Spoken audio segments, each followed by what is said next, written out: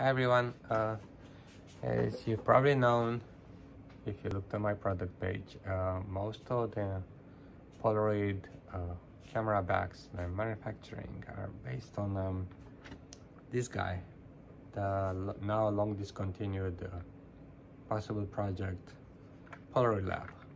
It's several versions, but they kind of look like this. Anyways, they are getting very hard to find and expensive. And even though I still fully service them, and then I still gonna make and still making the adapter kits to transform this into various camera backs for Mamiya RB67 or Mamiya Universal Press or Polaroid 600SC or Fuji GX680, and who knows what else is possible. I've been trying to move away from this because it's an unreliable market. Anyway, so based on what other people have done, specifically that guy from lofi.com, I don't remember the exact website.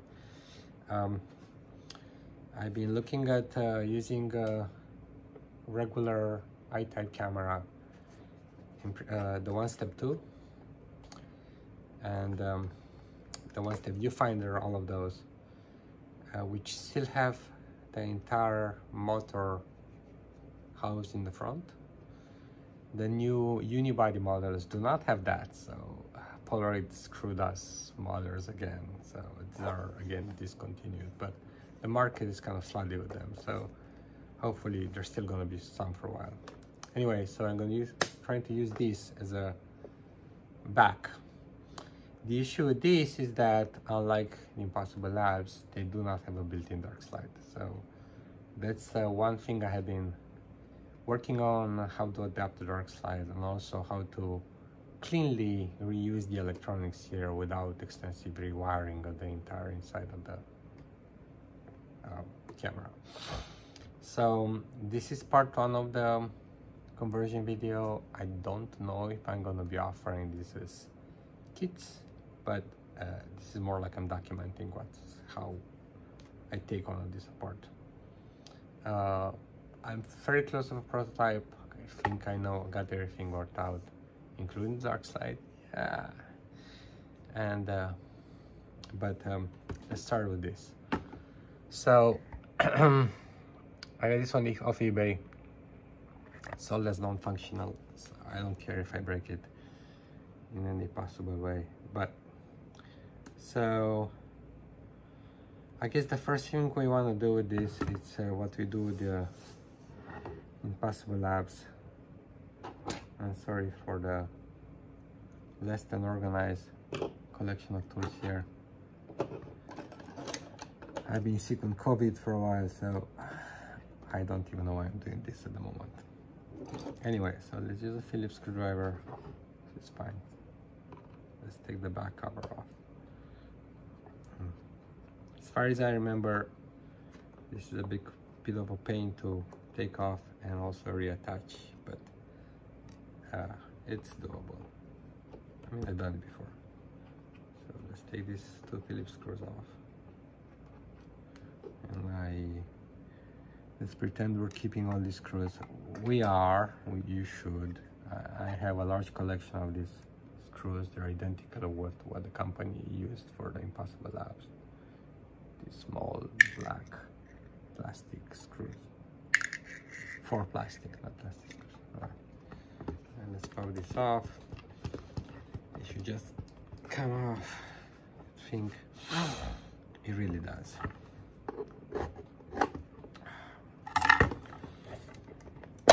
There you go. Off. And in the Impossible Lab style, you can see the ribbon cable, but there's nothing coming off of it. It's all continuous. So we're gonna try to save this. We really want that. All right. So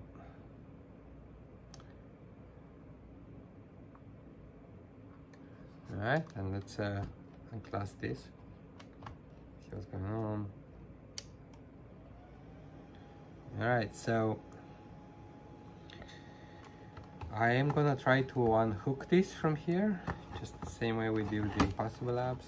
I think it should work fine. One. All right, and why am I doing that? Try not to damage this ribbon cable. This is most precious. But the reason I'm doing this is that if we do that, we expose these screws that hold these plastic pieces attached to the front. So let's take this off, because we're gonna need to take off this and that plastic top. So take this screw off.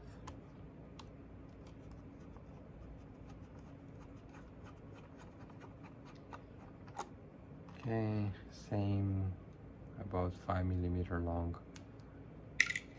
black screws for plastic. 2,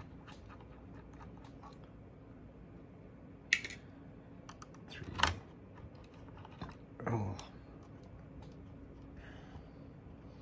And while we're at it, we are gonna reuse these mounting holes, so it's good to notice the type of screws you're gonna use there. I'm probably gonna be replacing this with similar size screws, but longer. But I may just use these two. So they should go from the bottom too. It's good to know. Anyway, so that's done, and let's clasp this back so we don't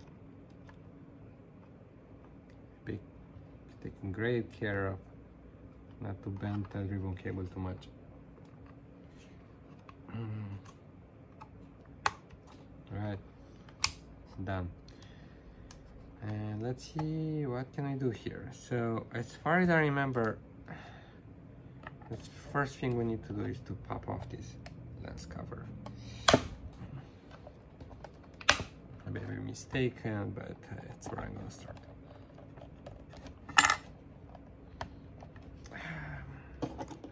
You can use wherever you want, small screwdrivers.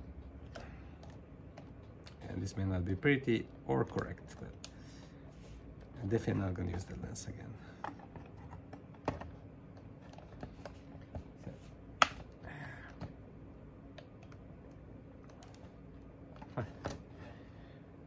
Let me get I bent this thing. That's not cool. Let me get a better screwdriver for that. Okay.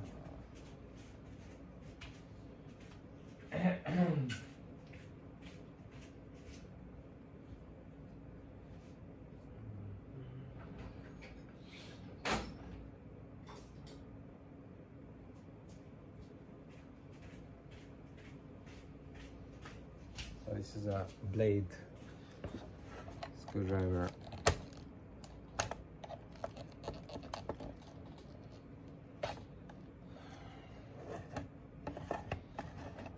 Yeah, it has to come off for sure.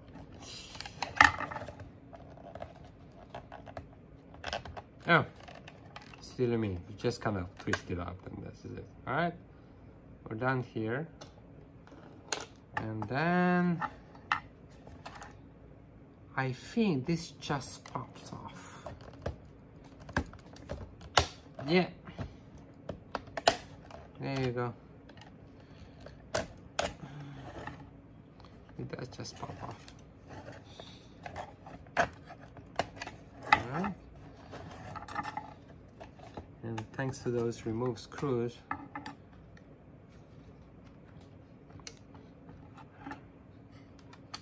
let's keep this in, yeah. Okay. There you go.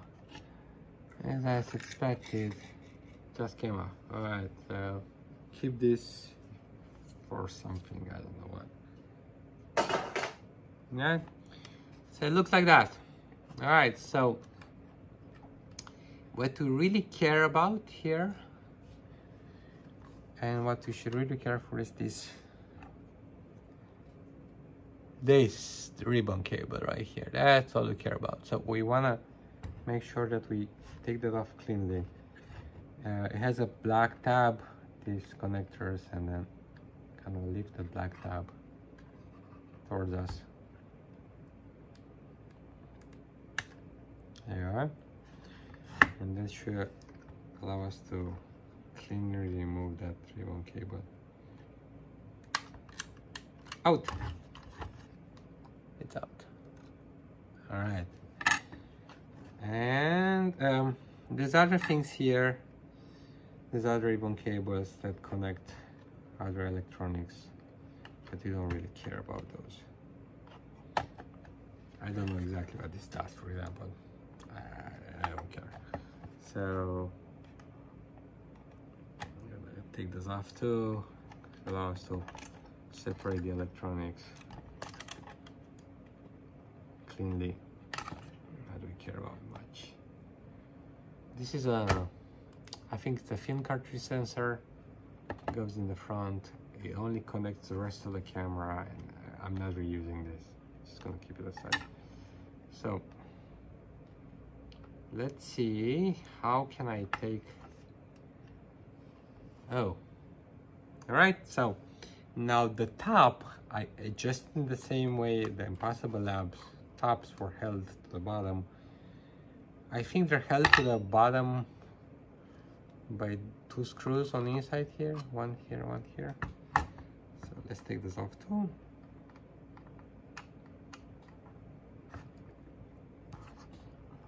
Alright. This means be a bit easier than I expected. Okay, one.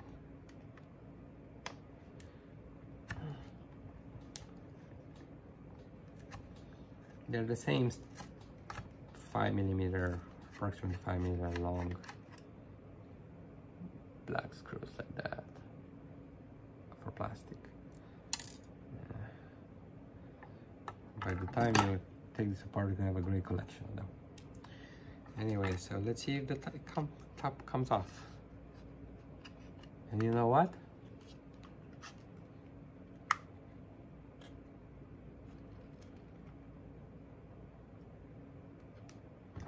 Okay, when you do that, make sure, notice how the ribbon cable is still kind of cutting here. It's going to the front, so kind of push it down a bit. Make sure you don't damage it, because it's really, again, what's all we care about right now is this guy. You don't damage it when you do this,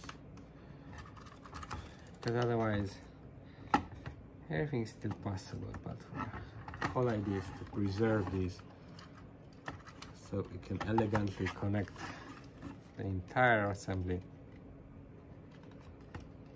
to new electronics. Yeah, oh come on.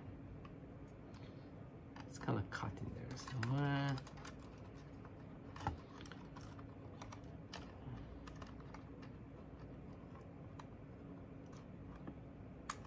There you go. All right, so it seems to be in one place and not terribly damaged, hopefully. All right, so now we can free, see if there's any other screw. Oh, yeah, there's no, the only thing that's holding this to the middle piece, which we're gonna use, are these 2 hooks here. So they'll just come off.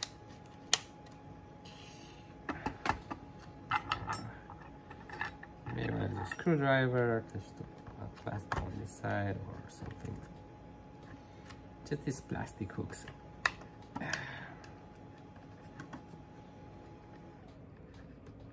Ah, come on. There you go. Done. All right, so this is clean. You can reuse this for whatever you want. Just so you know, there's a battery here somewhere. Right behind here, and it's still fully charged. Not a, yeah, I mean, and there's a flash condenser that's still fully charged. So be very careful if you disassemble this and use it for something else. Cut the condenser wires one by one. Don't touch them together, because you can remove it without shorting yourself. And the battery is 100 milliamps, 1000 milliamps, 3.7 volts.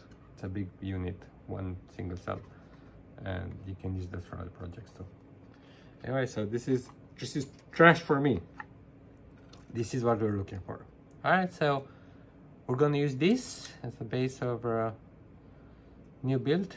The first one is gonna be RB67, and hopefully I'm gonna shoot a second video showing you how to assemble this. All right.